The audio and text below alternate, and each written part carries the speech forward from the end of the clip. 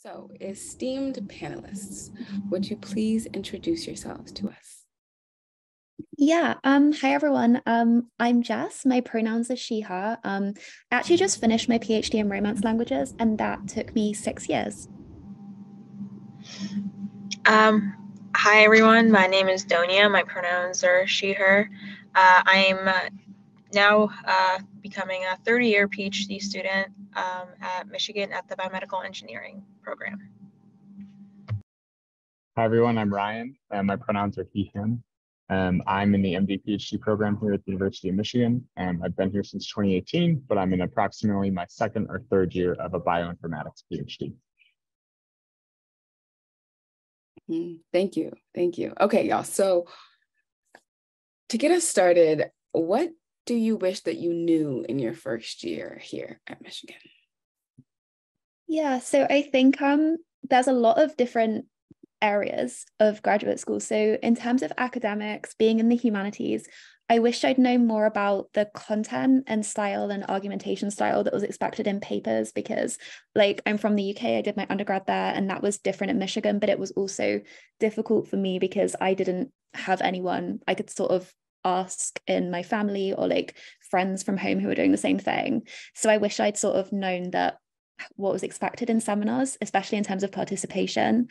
I also wish I'd known how to make the most of the academic opportunities in graduate school, like how to navigate conferences, serving on committees, and networking and meeting other people. And this third thing that I wish I'd known is how to find mentors and role models that were a good fit for me, because there's faculty and instructors all around you, but not everyone will relate to all of the concerns you have. So it can be really helpful to find people who are have been in a similar position and can support you in those ways. I could go next. A couple things I wish I knew my first year is, first of all, basically you are doing a PhD because you're learning, you want to become an expert in the field. You're not expected to know everything. And so it's very uncomfortable, but very normal to say that you don't know something. I think I struggled a lot my first semester, specifically during lab rotations, because I felt like I needed to do as much as I could. Instead of focusing more on lab culture and seeing if I like the mentor fit, and feeling constantly like I was just not performing as well as I could have, because I didn't know enough. But that is the whole point. You're not supposed to know everything, and that's okay. And I still don't know everything, and that's still okay. So maybe just take it easy and be kinder to yourself. And the second thing maybe I would put out there is if you feel like you're struggling with the transition, because I feel like the shift from either industry to going back to school, or from undergrad straight to grad school, could be challenging. So if you are open to considering maybe a therapist or counseling, especially the first couple of months, I wish I would have done that. I felt very isolated at the beginning, then realized if you had a good support system, that's all you really it helps. I felt like it was all I really needed to kind of get through the first year. And I wish I had discovered that sooner, which sounds really common sense, but it's hard to think about everything when you're trying to get your feet on the ground. Yeah, I think I would definitely echo that a support system is really important in grad school. I think that going in, you don't necessarily know kind of how mentally challenging it can be at times too. I would say outside of that, I think things that are really important that I wish I'd known are, I wish that I had a better concept of what to look for in a mentor. So I think initially, I came in thinking that the topic that they research is really the only thing that I should care about. And I think that that's the farthest thing from the truth possible. You're going to spend a lot of years with whoever you decide to be your mentor. So I think the most important thing is that you can work super well with them. And that was something that I think was a little counterintuitive to me to start. The only other thing that I would really emphasize is that grad school has lots of different benchmarks and things that you will feel very pressured to do. And I think it's very important to keep a perspective about what really matters for you. What are the main things you want to take away when you're done with your PhD program? In science PhDs, that's typically things like publications. So maybe you should spend a little less time sweating things like committee meetings or prelim exams. Those are just steps to get you to publication. Thanks, y'all. Okay, so we just talked about what you wish you knew in your first year. Now, could you tell us what you wish you had done in your first year? I know y'all shared a little bit, but could you elaborate a bit more? Yeah, so I think a big thing for me is that I wish I'd been more organized in terms of tracking opportunities because you can't do everything all at once. So I wish that when I'd heard about conferences, I'd heard about programs on campus for professional development, I wish I'd sort of kept a note of when these were and like when there were deadlines. So I would like remember to do them. Like you can't do everything in 1 year, but sort of having more of a plan for my time as opposed to sort of spending my first year not doing anything, because it's fine to take time to settle in, but I wish I'd sort of kept better track of what I wanted to do and sort of not ended up doing so much in my later years and spread it out a bit more. And I actually also wish, so from my second year onwards, I was in a residential scholarship program where we did a lot of community service. And I actually wish I'd started doing community service like independently in my first year as well, because I think it's a really good way to connect with people outside your department and to settle into Ann Arbor. And I wish I'd done that sooner because I think it would have given me more of a balance between just spending all my time on academics and work versus, you know, getting to know the city more and having an extra layer of structure. I think that would have really helped me.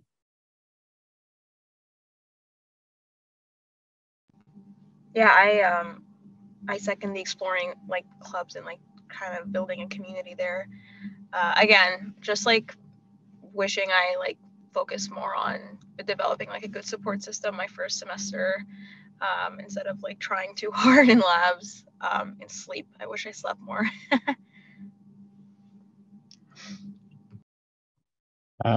Yeah, I think for me it would definitely be just focus on really finding a good mentor. I think if you can finish your first year in a PhD program and find someone that you like working with and communicate well with, I think you're ahead of schedule.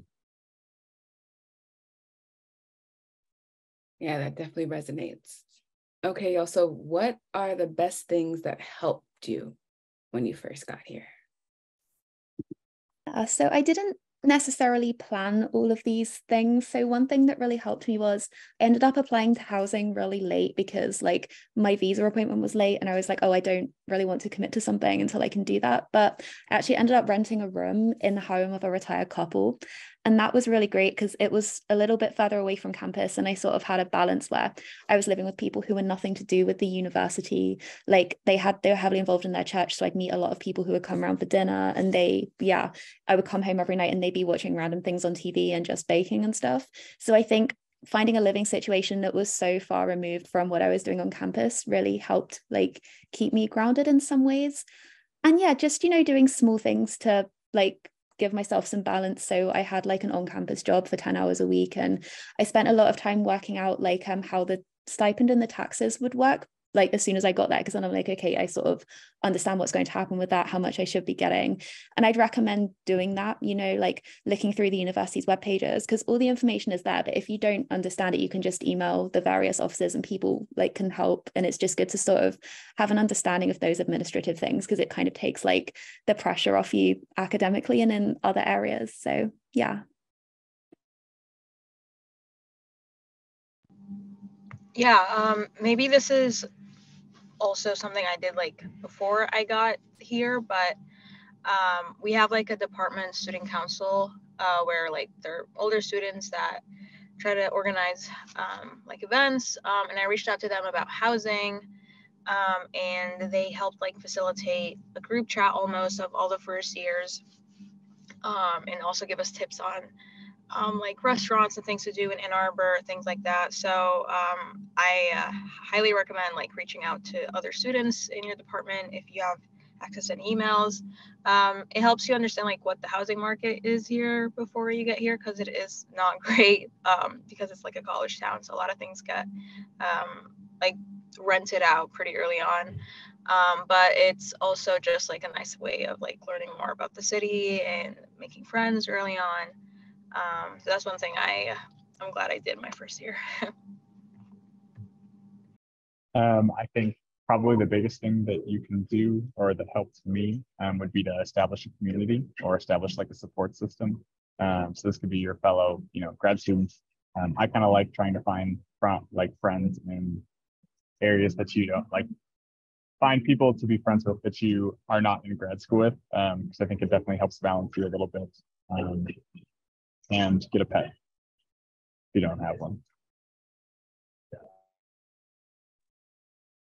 Okay, thanks, y'all. Okay, everyone, we're going to move to our Q&A so that we can give y'all as much time to ask our panelists specific questions that you have. As we transition into the Q&A, my colleague is going to place our evaluation survey in the chat. And if you could just do me a favor and just open the link now so that you'll have the tab ready and waiting for you when we're done. So remember that we're going to move through the Q&A by keeping stack. And for those who weren't here when we first explained what stack is, it's just that we're going to go down the line of questions in order of appearance. And so you can get on stack by raising your hand at the bottom of your Zoom screen or writing stack in the chat, and I'll call on you for either of those, or you can write your question in the chat and I will ask it for you. Please remember to speak slowly so that the closed captioning can capture all that you have to say. Okay, let's get started. And while y'all wait, I have a question for our panelists. What are some things maybe that's really surprised you or that you didn't expect when you first got here?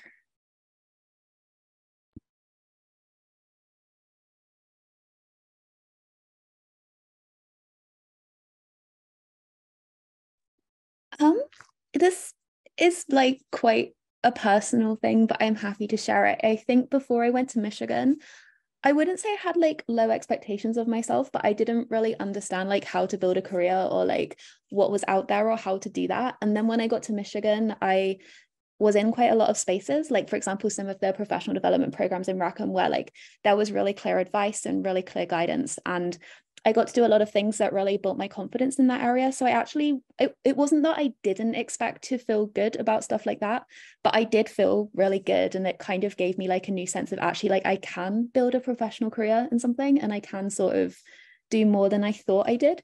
So I didn't expect that I would like enjoy a lot of those programs and stuff just because they were things that were unfamiliar to me because I'd not really been in an institution that offered stuff like that before.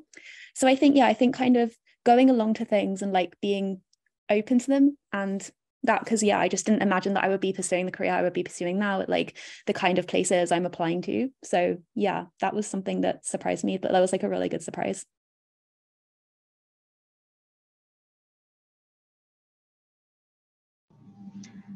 Something that surprised me was how my priorities shifted a little bit.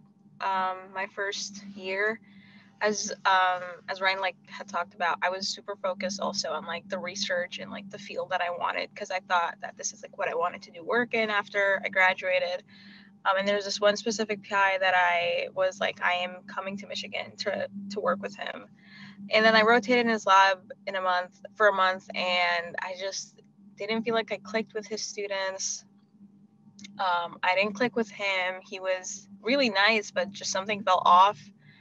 I was just like constantly stressed in his lab. And then when I rotated in my now PI's lab, it was just a gut feeling. I don't know how to explain it, but like I cared more about the people and like how I felt more than like the actual science. And I'm really glad that I decided to think that way later in the semester, because at the end of the day, you're spending like 5 years with the same people and you don't want to like rip your hair out every time you see them. So yeah, a PhD is already so much work. Like you don't want to make it even like harder on yourself. So that's something that surprised me. I think my answer is actually very similar to yours, but I think the thing that surprised me the most is how much I have changed as a person since I came here.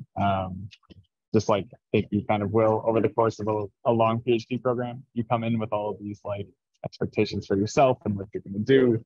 And I don't know, just the things that you think are important change with time. Wouldn't have expected that necessarily. Yeah, that definitely resonates. Everything that y'all have said. You and to go off a bit what you've just mentioned, Donia, and then also what you and Ryan have spoken about earlier about like mentor fit. How do you determine that when I came in, I thought like, this person does what I want to do, therefore this person should be my mentor.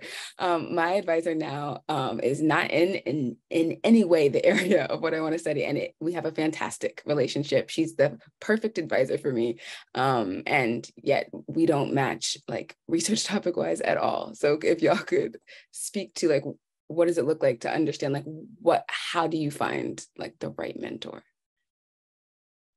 So I think you can have multiple mentors. Like I don't think you can necessarily get all the support you need from one person or one place. So like academically, so in the humanities, like you're not in a lab, so you're kind of working with one person and like you have a committee. But at least in my case, I did most of my work with my main advisor, and like I decided I didn't want a career in academia, and he was like really upfront that he couldn't necessarily like direct me to the right places for that. But I said to him like that was fine, and I just sort of wanted him to take an interest, which like he did, so that was really great. So then I got what I needed from him academically, like his interests were aligned with mine, and that was really good.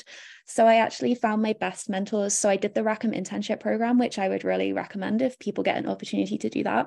I actually found my best mentors at the place where I did my internship, which was somewhere else on campus. And it kind of actually, we did a project about graduate mentoring in my internship. So it's like quite funny that they became really great mentors for me. But I sort of did it we would have like moments where we sort of connected as people as well as for work conversations. And I would like bring up topics and like that were important to me, and like we had conversations about that, and then it kind of grew from there. And then I would sort of come with more structured questions like about job applications or about like navigating accommodations in the workplace, just things like that. And yes, I think you can build mentoring relationships in multiple places, and sometimes actually naturally meeting as many different people as you can on campus, seeing who you click with, and then sort of saying, oh, can we set up something more structured if that works for you, where you bring specific questions, can be a great way of going about it. And also sometimes you can get really good support from peers as well in that way, and you can offer peers your advice on various things too. So there's like definitely lots of different places where you can get it from.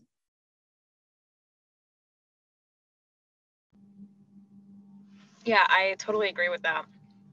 I think what I focused on with looking for a mentor is, okay, so I'll backtrack. So like I mentioned, I was like really focused on the science, and something that I just noticed with like the mentors that I didn't like was that our conversations were very like work focused, like this is my data, this is my progress for the week, that's it. And then they're like, all right, and like have nothing else to talk to me about. Something that I ramble, I talk, I like to have conversations with people. So like what I really like about my current PI is that she's very personable. She likes to ask me about my day. Like if I'm away for like a week, sometimes we talk about that. She's open to having these types of conversations.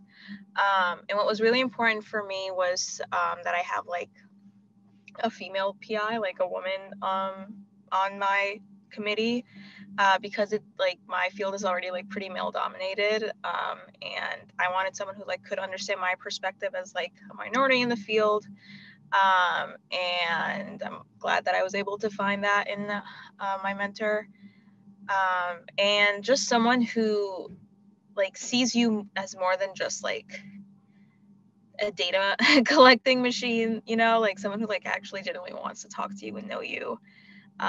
These rotations that I did were as much of a test for me as it was for them, because I like asked them about their communication style, their expectations of me. It's like really uncomfortable questions to ask, but the earlier on you can ask them, the better. Like if it like gives you like this weird feeling when they tell you like what their expectations are from the get-go, I think that's already like a good sign that it might not be the best fit. So just a lot of speed dating for the first few months of school. I think speed dating is a really good way to think about it. And I think the first thing you need to know before you go speed dating is you have to be aware of what you are looking for. So like, are you the type of person that wants to meet every week for an hour? Are you the type of person that likes to be left alone and maybe you catch up on the big things? You need to figure out what you want from your potential mentor, first of all. And once you know what you want, then I think you can cast a really broad net and start this speed dating process. I think it's very okay to ask very focused, targeted questions. Like it may seem very like very forward to ask these things, but it's better to know straight up. Like if you guys just have different ways of communication. If they're not cool with meeting once a week and they say this right away, like that's, I think, a clear sign that maybe they're not the best for you if that's what you want. So I would say don't be afraid to necessarily interview people or meet with people briefly that maybe you wouldn't think you'd be interested in, but you maybe click with. Because I think that that's how you can kind of end up with a better personal fit, which is much more important than research fit. Thanks, y'all. I know that a lot of us probably have had similar experiences. One of our panelists asks, do you feel / have you felt imposter syndrome starting grad school? And how have you worked through that?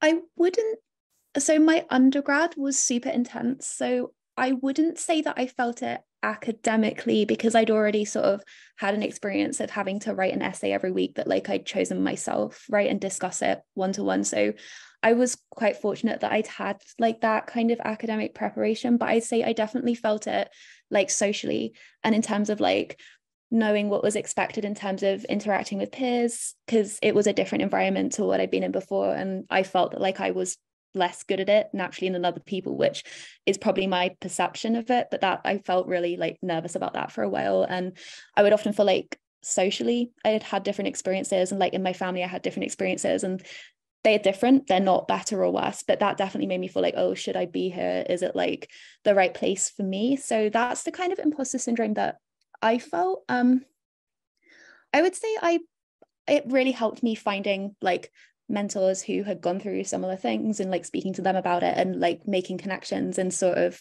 looking at all the things like I had achieved, like keeping a list of that and thinking, okay, that's a really great way of sort of reflecting on like that I am like worthy of being here, I guess. So yeah.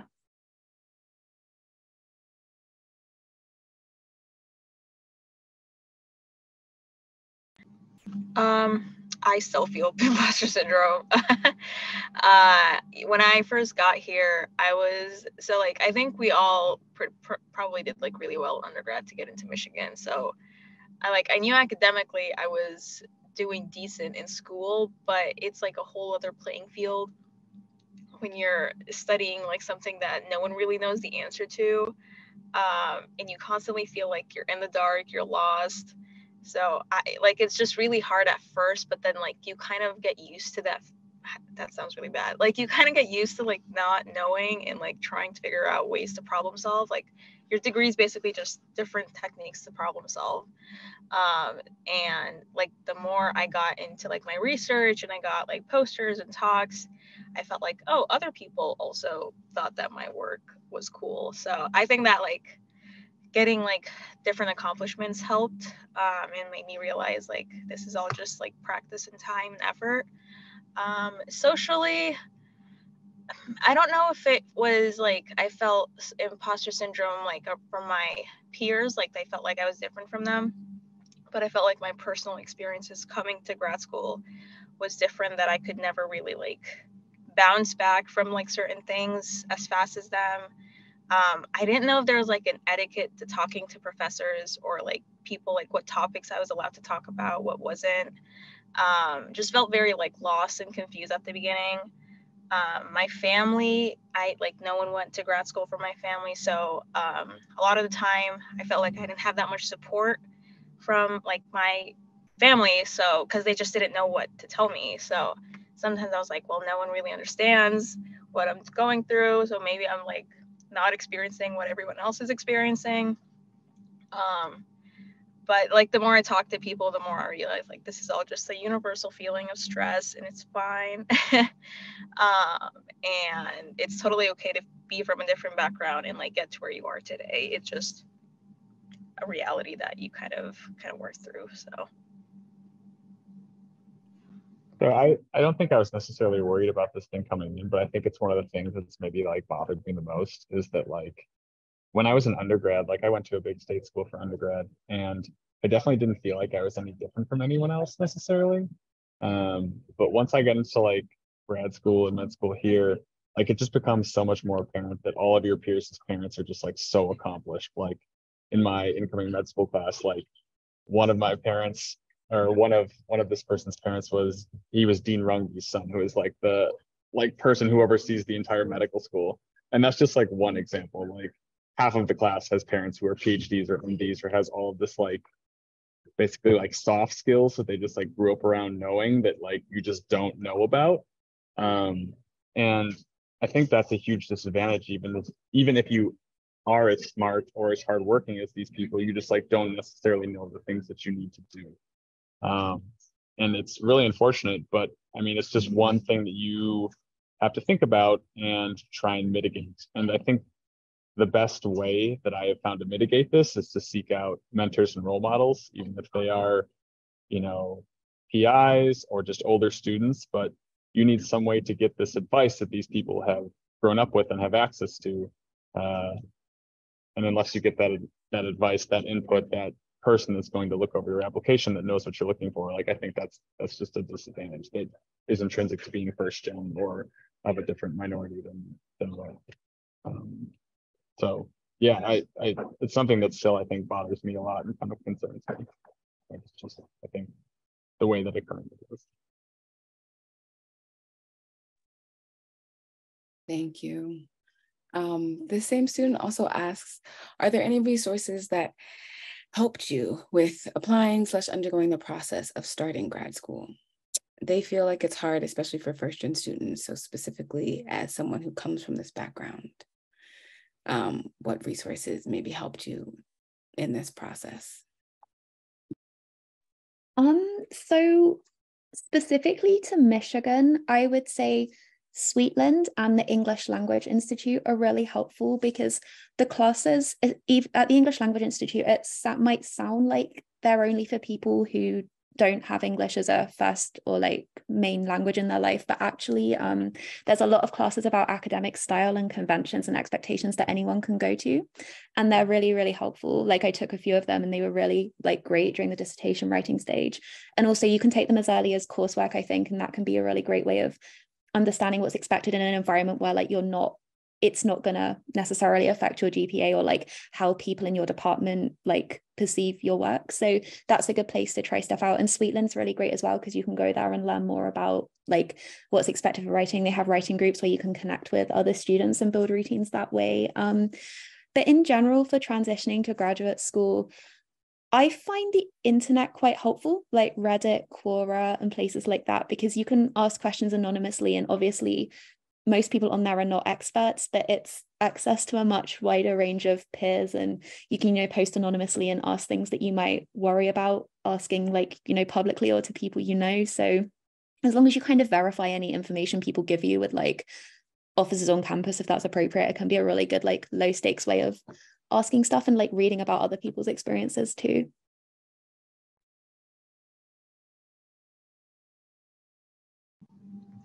When I was applying for grad school, I can actually put links as I talk. There were these mentorship programs that I was looking for, and I found this one that was for like underrepresented minorities, but I think they try to target like Hispanic, Latino, Latinx groups. Okay, found it. It's called Scientifico Latino, which is for like people who are interested in pursuing STEM PhDs.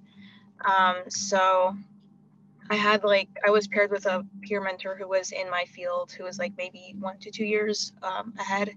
And he like helped me with my application. He helped me with like interviews. We did mock interviews together, and it was really awesome. I still talk to him to this day. And we check in with each other. So like there's so much value to like peer mentors. And there's also schools that offer these types of programs. For my specific field, I know like MIT and Hopkins offers like this graduate assistance application program specifically for biomedical engineering. I actually helped start a program for our field, this field too, at Michigan. And we're entering our second cycle, which is really exciting. But I think mentorship and like finding resources by basically like harassing other students has been super helpful, and just getting used to emailing as many random people as you can for like personal statements or examples or stuff like that. So highly recommend, just annoying people. Yeah, I would definitely agree. I think find a mentor that's doing what you want to do as early as possible. I think that even if they don't necessarily have the same background as you, they're almost always willing to help you, from my experience while being initially. So I think that these are the type of people that know exactly what you need to do, can help you set up like reasonable goals to get there. So yeah, find a mentor the earlier. Y'all, were you worried / afraid about coming into grad school as a first-gen student? And if so, how did you deal with that? Um, I I don't know if I was like worried or afraid, but I mean, like I knew I was, and I sort of knew that I would have to be like proactive in ways that I might not have had to be if I'd had different experiences in my family and like my background. So I think I was just always really conscious of like the networks that I made and the opportunities I got. I really wanted to make the most of, because I'd not sort of had necessarily easy access to those things before. And I was always thinking that I had more to learn in terms of, yeah, interacting with other people. And but I wasn't necessarily worried or nervous about it. It was just something that I sort of was going on in the background. And sometimes it would like occur to me in class if, people were having discussions that like weren't necessarily relatable to me about like, what their parents did or like other people in their family. But I just would think to myself, well, in a way, I found it quite freeing, because I was like, my parents don't really have any unspoken or spoken expectations, so I guess I can do what I want. So I felt more like every decision I made because I really wanted to do it, not because it had always been expected of me implicitly or explicitly, or like people around me had sort of told me I was always going to go to graduate school, or like everyone had to go to graduate school. So I actually came to really appreciate it in that way, because it was like I felt like I really owned the decision. So yeah.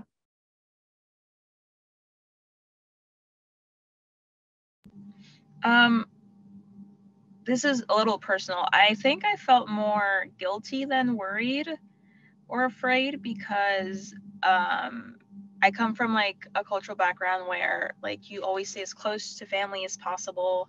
People rarely ever like kind of leave until, I don't know, they get a job or something. And like I mentioned, no one in my family had ever gone to grad school. So the fact that I was like choosing to move like to a different state for like at least 5 years away from my family was kind of like a shock for them, and I wasn't met with much enthusiasm when I decided to make the decision. So because I like relied on like their approval or like their support for so long, I felt very guilty about the decision I was making, and very like concerned that it would affect my relationship with them. And also there's like a financial aspect, because like when you're first gen, there is this socioeconomic link of like you didn't have as much opportunities as like a high schooler to pursue like things and like think about college earlier on, or think about like other things. So like I was always like very stressed about finances, much more than like my peers. At the end of the day, all worked out. They're fine now. Me and my parents. They still kind of like ask, how long do you have? And then when I tell them, oh, I don't know, it depends on my advisor, they kind of like look at me with an eye twitch. But it's like, it gets better over time. But something that I was just like super scared of is like, oh, like my parents will never like be happy that I like made this decision that I know is like best for me. But they just don't know. And you kind of like have to hold their hand through it. So I think the thing that I was most worried about is just like whether I was going to do well or not, and also like just like the costs that come up for various things. As far as like how you mitigate that, like I don't know. I think it still stresses me out.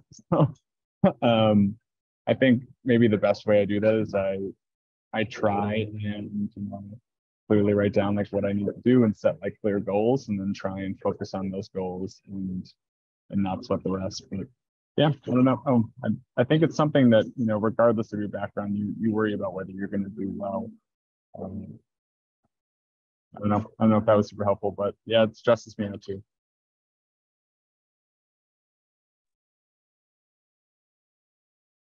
Thanks, y'all. Someone asks or says that they're joining from a PhD in engineering. which in undergrad meant relentless problem sets and some research. And so this person is wondering, how do y'all manage to stay on top of courses while also doing research? So I think it felt a bit different to me when I was taking courses, because I was also teaching during my second year while still taking courses. And I had like my own research project, like humanities research projects. So I didn't have to be in like a specific place at a specific time or anything. So that might make it easier. I'm not sure. It probably depends on the person.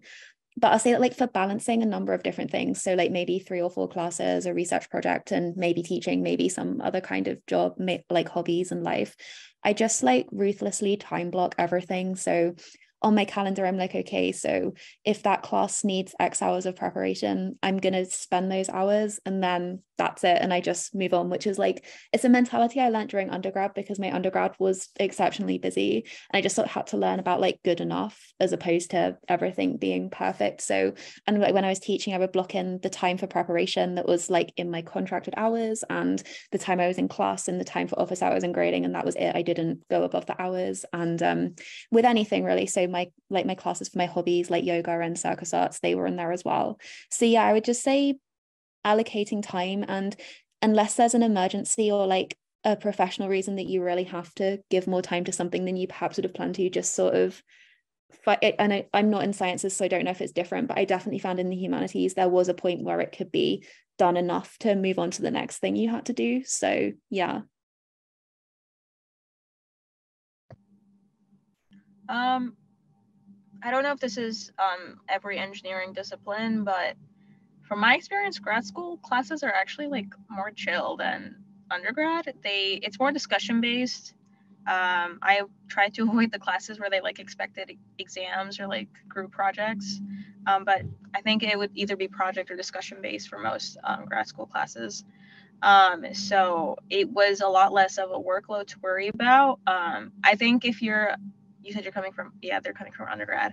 I think it's like interesting how you have to like slowly shift your mindset to not care as much about courses as research. Something my PI like told me week 2 is like, no one cares about your GPA in your PhD. And I was appalled. I like was not convinced, and I like tried to get as many A's as I could my first year.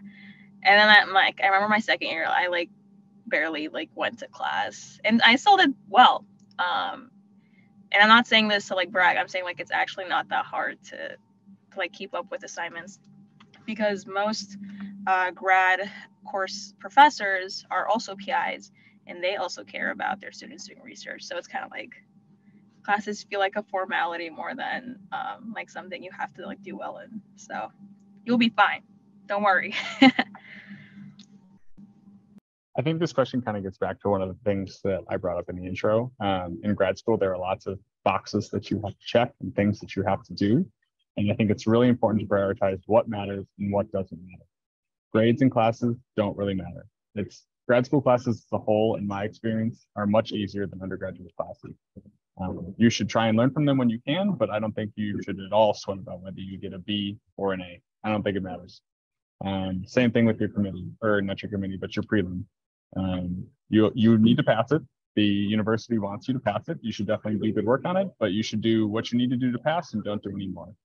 Things that matters are prepping for your committee meetings, aka like making progress on your research, and publishing like papers, at least in the sciences.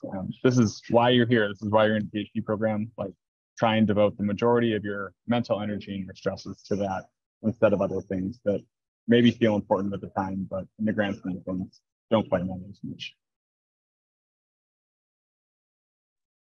Thanks very much. Appreciate that. Right, y'all. A conditional pass is still a pass. So as someone asks, as a first-gen student, like Danya mentioned, there's an inevitable socioeconomic link. Did you jump right into a PhD, or did you complete your master's first? Panelists. And how did you make that decision? That's one of the choices this person's trying to make for grad school. So they wanted to ask, since the financial factor is important to consider, especially being first gen. Yeah, I did a 1-year master's in the UK and I applied to PhDs in the US during that, and I went straight there. So I was 23 when I started my PhD. So I think it depends on what you would be doing instead, because to me, the kind of entry-level jobs I could have got after my bachelor's or after my master's, and this is like quite specific to the industry I thought I was interested in, which I'm no longer interested in, but it actually would have paid me less, like after tax and everything else, than my PhD did. So I'd say like work out what you would possibly be making if you didn't do your PhD, and think about what you want to prioritize, because when I started my PhD, my priorities were very different to now. Like I wanted like the 4 months that you get often during a humanities PhD, where you can go to different places and do different things while you do your work, right? And that's maybe different if you have to work in a lab, but there were things that were important to me then that like aren't so much now. So I think if you know you have responsibilities or you want to get started on like saving a lot for specific things, that might be something to consider, but it's up to you. Like pick the pathway that will hopefully lead you to what's important to you.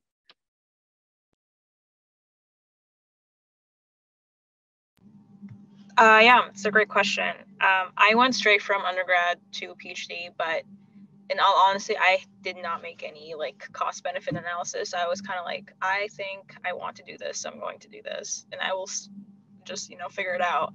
I think I still like am happy with my decision, but I wish I had thought more about like opportunity costs, and like how much, like just had mentioned, like I'd make when I graduate.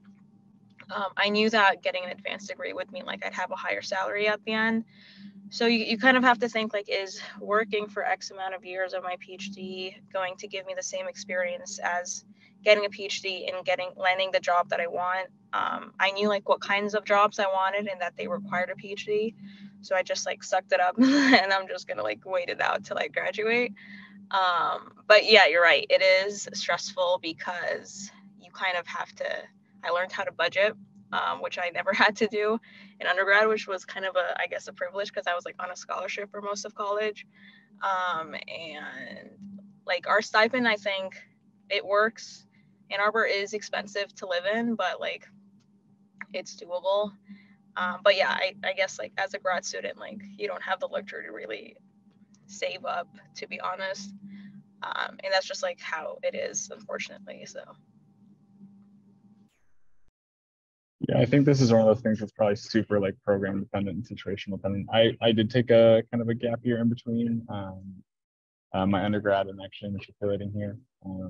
I think that was because I felt I needed to like get into a program and be qualified. But yeah, I think it's kind of situationally dependent. Thanks, y'all. So someone just graduated from a master's program in Taiwan and will be coming to Michigan in less than 3 weeks. They've been away from their home country for almost 3 years. Completing their master's has made them feel incredibly stressed, and they don't think that 2 weeks is enough time to get enough rest. And they think that they need to visit their parents and their siblings. And they don't have fears about starting the PhD, but they do feel overwhelmed. And so they feel stressed to start. They're supposed to start lab rotations like immediately as soon as school starts on the 28th of August. Do you have any suggestions for them as they begin this process? are you able to talk to the PIs you're rotating with about possibly starting a little later? I was able to extend my like decision deadline for like when to pick a lab. Mine was like end of October, and I extended it to almost a month from then, because I like couldn't make up my mind. I like had started at the right time and everything. So I think you should ask them. Hopefully they're willing to be accommodating. But if that's something that really matters to you, it wouldn't hurt to ask. I agree. I found the administration, at least in the programs I've been, to be pretty accommodating and nice. And you never know unless you ask. So I would totally try and contact someone, maybe multiple people. Hopefully, one will help you out. I would definitely echo that. I found the folks at Michigan to be very accommodating and understanding and patient in a way that was not the case in my undergrad. And so if you need something at my undergrad, you couldn't always ask for it. Here, you should at least always ask. And people are almost always willing to work with you. And I think Michigan's really great for that. Someone asks panelists that they would like to know how you approach alums or other people for networking and how helpful is it? They will be coming in as an international student and there's a bit of a language barrier. There may be a bit of a language barrier. Oh, okay. So I think it can be helpful if you do it strategically. Like I've found when I've like cold called or like approached people that I don't know personally or I haven't been introduced to, it's worked really well when like I have a specific reason for contacting the person. So for example, I always would send, like if I'm looking on LinkedIn or Handshake, which is like one of the university's like own things where you can like network with other alumni, I always think about what I'm interested in and people who might have something in common with me. So for example, when I was interested in starting a career in instructional design at a tech company, I looked for people who also had a humanities PhD who had done the same thing. Then I messaged them really specifically saying, oh, I see you have a humanities PhD and you made that transition. How did you do it? And I think it can help if you're both linked to Michigan, and you can mention that it's not the deciding factor in whether you contact someone. I think focusing on like what you want to get from a conversation and how you think someone can help you, whether that's talking through your application materials, talking about experiences, whether that's them connecting you to other people, giving you a referral for a job application, it can help to be clear about what you want to get from the encounter and then work from there. But I would definitely recommend reaching out to people. And, you know, people have many things they're balancing. So if someone doesn't get back to you, it's normally nothing personal or nothing you did wrong. And if you're worried about a language barrier, you can start by writing to them a few times before you like agree to Zoom them or something. And then that, like, if you feel like you've already built a relationship, that can help alleviate nerves in that way.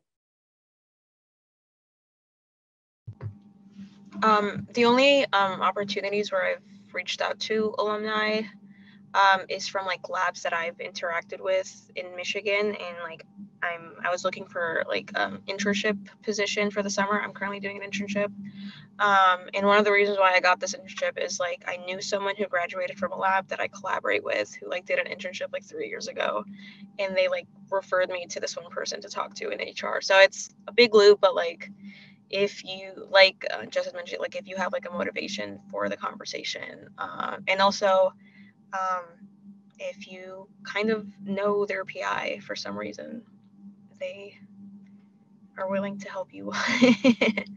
So I've had really good luck meeting people through two formats. One, I've had great success just cold emailing people that I've like stumbled upon online. If they have worked at Michigan or at Michigan now, I found almost anyone I've asked being willing to meet for 30 minutes to talk about whatever I have in my mind, which is super cool. And the other formats is sometimes there are like these faculty student like mixers or programs, or meals or stuff like that. If you go to those, like it's very easy to start talking to random faculty, and even if they can't help you, they might be able to point you in the direction of someone they know who does. So that's also been a pretty successful route for me too.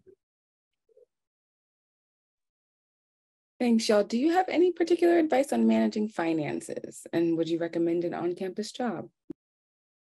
So I actually got really interested in personal finance during grad school because I found like I had quite a lot of downtime in the evenings where I'd be looking for things online. So that was something I started reading up on quite a bit. So I would say if you Google, there's a lot of really good and quite inspirational like personal finance tips out there. Some are specific to grad students, but my personal advice would be like at the start of every semester, I always write out what money I'll have available. So like from fellowship, if I'm teaching, from teaching, if I when I did an internship, it was that money. And then I sort of work backwards from there. So how much like rent would be, how much food would be, like what I need, and then look at what's left over, potentially save some, potentially spend some on things I want. So I'd say being organized about it. If you find you're regularly running out before the end of the month, like tracking what you're spending, and if it's things you can sort of change or cut down on, like making those changes where it's practical and Yeah, I would recommend if you're not teaching, if your visa conditions allow it, if your fellowship, if your department allows it, definitely getting an on-campus job, because it's a good way to go into different spaces on campus to meet new people. I did that in my first year before I was teaching, and I found it really beneficial. So yeah, definitely. I'm still figuring out how to manage my finances, but I think budgeting is really helpful, like Justin mentioned. So I just echo her opinion. Yeah, I would say, budgeting when you're able. I've found if you're just taking care of yourself, the stipend to be pretty manageable living alone in Ann Arbor. I think typically you can find like, a studio rent for $1,100 and probably less if you're willing to live in Ypsilanti, which is a great option. And if you have roommates, it gets even cheaper than that, which is pretty much what I've always done. Obviously, everyone's like situation's different, but I think I would recommend against getting a job on the side if you can avoid it, because I feel like your time here as a trainee, and anytime you're working is the time that you're taking away from the main point that you're here. But I understand that everyone's situation is different, so I think that's my advice. Thanks. Okay, y'all, we have two more questions from our audience. Did you all know what you wanted to focus on in your research when starting grad school immediately, or did it change? And is it okay to change as you go through the first few semesters? Yeah, I knew, so I worked on, because I don't do academic stuff anymore, but I worked on French literature, and I knew the time period, but it was a big period. It was 300 years.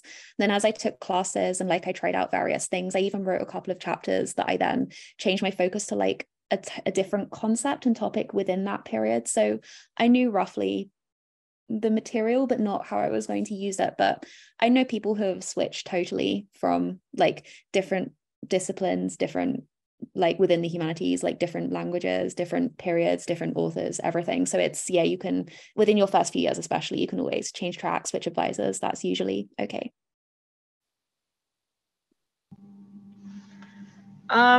I just knew the track I'd be in my department were split by concentrations. And then I just picked 3 professors that I really liked that I wanted to rotate in, just because their research seemed cool. I didn't have any background in a lot of the things they were talking about. And that's kind of how I picked my lab. I would say keep a really open mind. I think my interest changed a lot between when I came here and what I'm working on now. I think a lot of that's just based on what you are exposed to. So keep an open mind. Yeah, I've definitely known research to change completely. And so final question, y'all, are there any opinions how do you feel about the healthcare package? Are there any opinions that you have or have heard of from other students about mental health care at Michigan? I found the grad care insurance that you get in PhDs, if you're on fellowship or you're teaching, I found that it covered what I needed, and there were co-pays for mental health care. But I mean, this was 3 years ago for me, so it was $25, but that's the actual price of the sessions was $200. So it was the rest of it was fully covered. So you should always check what you might be incurring in terms of costs before you use a service, but people will tell you. But I never found it prohibitively expensive with the stipend to pay for what I needed. And there's the University Health Service on campus, which offers a lot of services like annual physicals, vaccines and stuff, and it's right there, and most things are covered by the tuition, I think. So yeah,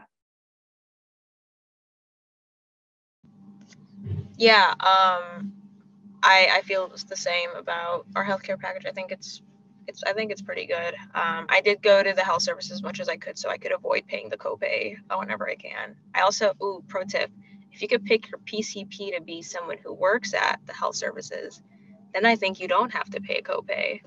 I did that my first year and it worked, but I just wanted a different doctor, so I switched to that, and that's still fine. I don't think it was too much.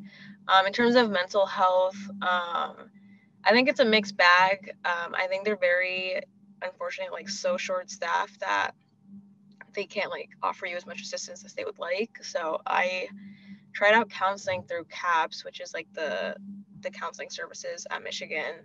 And I was only able to have like a therapist for a semester, and then it was like a short-term thing, and then she had to like either refer me to someone, or like kind of tell me to figure it out on my own.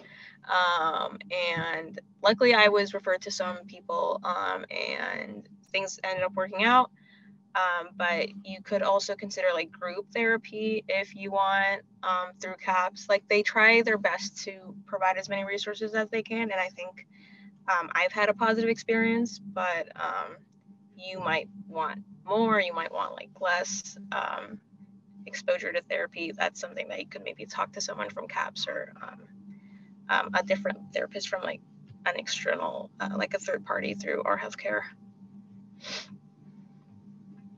I think in my experiences, the healthcare that's provided through the grant programs has been pretty generous and pretty good.